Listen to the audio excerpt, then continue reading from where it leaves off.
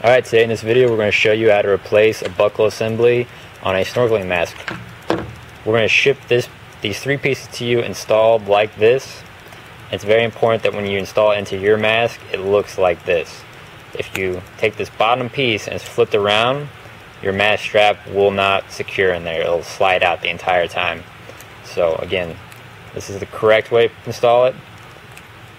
This is the incorrect way to install it.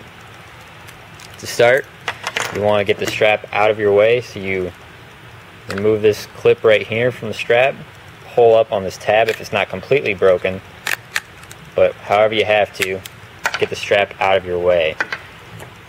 And then push the silicone skirt down out of your way, and the first piece you're taking off is this piece right here. Again, if this is broken, you don't have to do any uninstall, you'll just have to put pieces in, which we'll show you at the end of the video. If you're taking this out, there are two lock tabs here and here. You need to depress those or break them to get this piece out. So grab a pair of pliers and snap those out. And then that piece will come out. Then these other two pieces should come out much easier, but there are 4 retaining clips, as you can see here, around the edge. And you simply pry that out with either a pair of pliers or a screwdriver.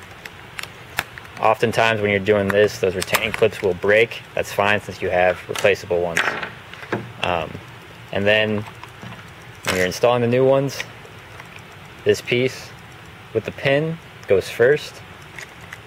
This ramp side facing out from the mask. Next is this piece.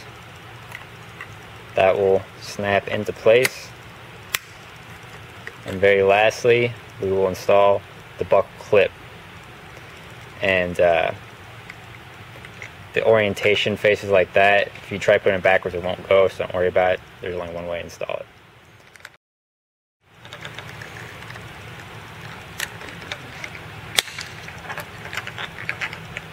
And there's your new buckle assembly.